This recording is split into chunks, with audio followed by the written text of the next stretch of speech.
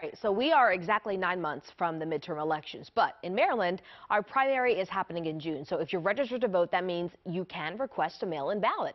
WJZ is live at 5. Paul Gessler is on this one today. He actually spoke with election officials today. And Paul, what's different this time around? Yeah, well, you may have received one of these in the mail already, this mail-in ballot request form. More than half of Maryland's voters in 2020 did so by mail, either in these Postal Service drop boxes or at ballot drop-off boxes across the state. Now, that option is back, and you can request a ballot be mailed to you starting now.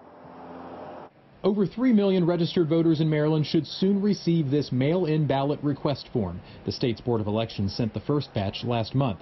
Every registered voter can request a mail-in ballot, as was the case in Maryland's 2020 general election, which means those ballot drop boxes statewide will be back. Certainly a lesson learned from that was voters loved them.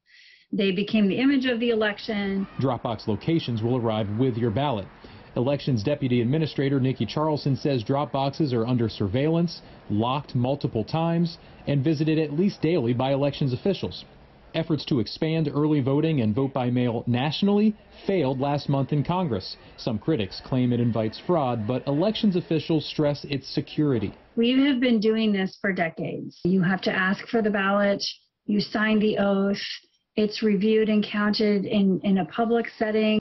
Now, you do not have to vote by mail. There are 8 days of early in-person voting. And on Election Day, Maryland's neighborhood polling places will be open again, unlike 2020. Certainly with 2020, there were so many changes that we are quite happy to be going back to our normal election process. Once you sign and send your request form, a ballot should arrive in the mail about a month before the election.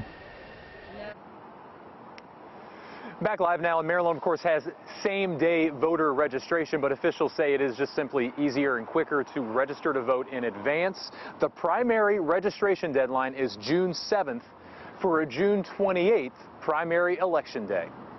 For now, reporting live at 5 tonight, I'm Paul Gessler for WJZ.